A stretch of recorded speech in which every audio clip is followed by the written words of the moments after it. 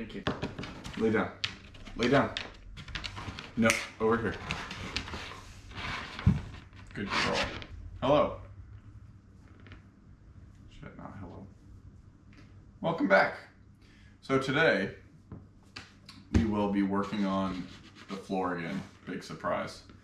So, a couple episodes ago, which is a few weeks ago now, we ground down the floor, and we had the floor, so we got the floor down to bare fiberglass and a little bit of the gel coat.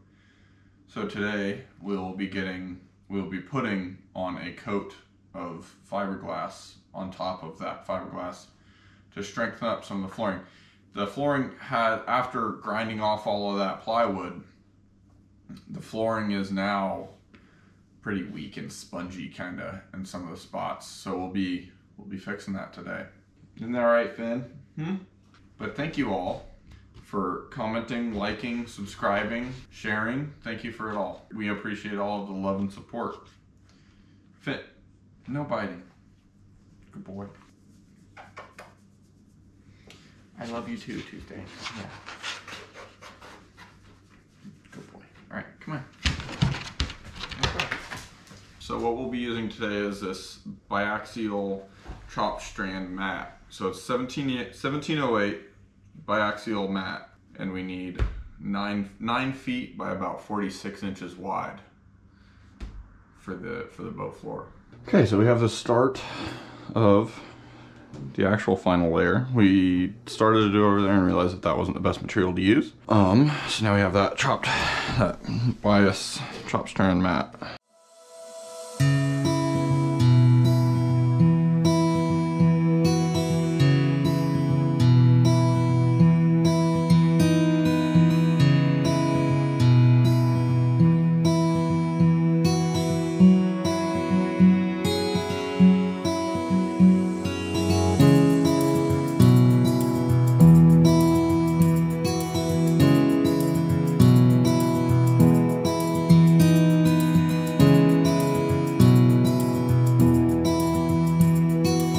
So we're bouncing around a little bit today. We started off working on the fiberglass floor, and then now it's snowing outside today. So we're gonna stay off the boat for the afternoon. But so we're starting to do some more replicating. I don't know if you can see behind me, there's quite a few parts that we've already made. So this is one of the shelves that goes up behind one of the benches on the boat. This side in particular is the port side. And so how we do that is we just take a sheet of plywood, and we just put the old piece, and like on it.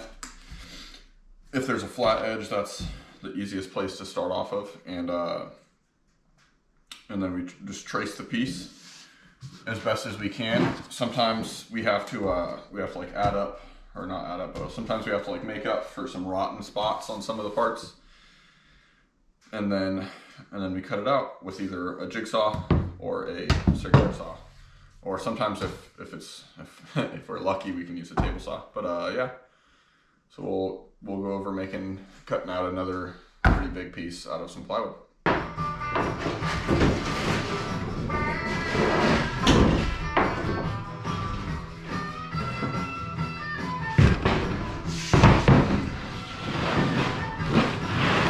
So here we're using two different types, well, not in this piece, but we're using two different types of plywood in this rebuild. So this stuff is just, I think this is 1/2 inch, just like regular pressure treated from Home Depot.